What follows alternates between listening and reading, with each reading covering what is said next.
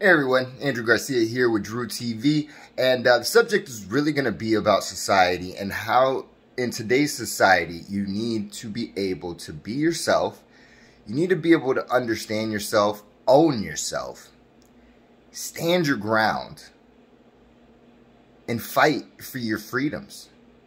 You have to. Today's age, there's a lot of pressure on people to be what they want you to be. And unfortunately, you can only be the best you that you can possibly be. You can't be what everybody else wants you to be. It's just not possible. You have to be the best you can possibly be. That's it. There's no other options in this world. If you try to be the best somebody else wants you to be, you're not going to truly be yourself, first off. So you're losing right off the bat. And second of all, you're actually just giving up on what really makes you you and what makes you and yourself shine and shine bright. Because you can shine really bright when you own yourself. When you own your own weaknesses, your own strengths, your abilities, your incapabilities, when you own that, there's nothing anybody in this world can do to stop you. And trust me, they are going to try. People will try day in and day out, day in and day out. They are going to try. So the question becomes, how do you really start becoming the best you, the best version of yourself, the best you that you can be?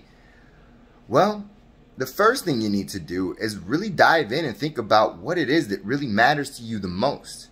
And if it's a positive thing that really matters to you, you need to attack and go forward with that and run with that and stay true to that and never compromise. There is no compromise. A lot of people consider my confidence as an arrogance. It's not an arrogance.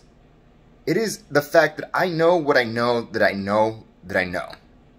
It's like someone coming up to you and telling you that 1 + 1 doesn't equal 2. We all know 1 + 1 is 2.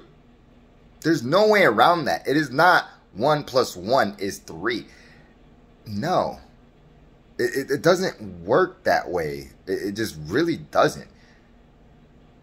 I mean, if you want to look at it from a Christian standpoint or a religious standpoint, yes, I mean, I do understand and I get it. 1 + 1 + 1 equals 3, and there's a reasoning behind that. But when you're coming down to some basic true math, I mean, 1 + 1 is 2. It's not 3, it's not 4, it's not 5. There's different numbers, and that's why they have different verbiage and words for those, because they're completely different numbers. 1 + 1 is always going to equal 2. Nobody can deny that. So why are you going to listen to somebody else who's trying to tell you that it's a different number? Don't worry about those people.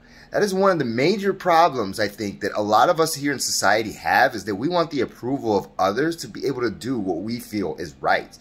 And if you truly feel it's right in your heart, just do it. Because if it feels right in your heart, it's not going to be a bad thing. If you have to worry about it and think about it or question it, you maybe evaluate what you think is right. But I mean, if you know that it's right in your heart, it's because it's coming from a pure place. It's coming from the universe. It's wanted in this world. It's needed in this world. And society really needs to stop judging each other, thinking that we can impose our will on another human being. It's just, I'm sorry, it doesn't work that way. Especially here in America. Here in America, I mean, you have the right to individuality. You have your right to liberty, your freedom, your pursuit of happiness. And those are inalienable rights. Those are something that they put into a constitution over 200 years ago, because they knew that the second that you try to manipulate somebody else and try to influence and tell them how they need to be, they are no longer going to be the best version of themselves. We knew that 200 and something years back. Almost 250 years back, we knew this. So why, over 200 years later, 2 centuries later, we're trying to impose that will back on others again? Don't let it happen. Just don't let it happen. I mean, let the rest of the world, if that's what they want to do, let them do that. But you personally, if you want to be the best version of yourself and you want to dive into yourself, start being you. Just do you. I guarantee you'll start feeling better and do things that you know are the right thing to do. And if you keep doing them, you'll get addicted to it. And you'll start building up a high level of confidence in yourself where you know that you know that you know. So no matter what anybody else may say or think about you, you know personally how you personally are. And you're not affected by it. In fact, it actually starts to become entertaining. At this point in my life, I am so confident in who I am and I know myself so well that everybody who tries to attack me and make me doubt anything that I do, you're just entertainment for me at this point. It's like Cat Williams had said, you know, if you got 10 haters, you need to be working on getting 20, boo-boo. Like, you know, it really is true, though. I mean, like, you really want, the more people who actually start hating you for who you truly are because you're becoming your true self, that means that what you're doing is working. That means that the evil out there is trying to pull you down. It's called the crab mentality. You know, everybody can get, all the crabs can get out of the bucket, but, you know, instead of working together, they try to pull each other down and keep each other in. And you don't want to be part of that. You want to get outside that bucket because outside the bucket is where life really begins. So with that being said, I mean, I just encourage every last one of you out there to truly just be yourself. Be you. It's the reason I'm even doing this video in the first place. This is me. This is how I'm able to express myself and to encourage others to do the same. I feel good about encouraging others to be themselves. Let your light shine. Because when you let your light shine, you give others the opportunity to do the same.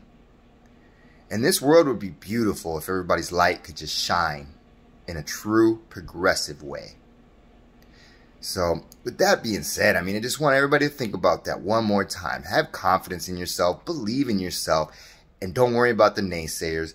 Don't worry about what they got to say. It's dirt off your shoulder. Shrug it off. It doesn't really even matter. In the end, think about it. It really doesn't matter. They're not you, and they don't live your life. So why let them influence it? I love you all. Be great, everybody. Drew TV. If you like this message, please like, subscribe, share, leave some comments down below. Obviously, it helps with the algorithms. And definitely make sure you check in because I'm going to start putting out a lot more of these. I'm starting to realize, especially in 2021, with everything happening around this global pandemic that we are still in, we need more of this. We need more people standing up. We need more people speaking their minds, and we need more people to play their part and their role in making this world a better place. Be great, everybody. Talk to you soon.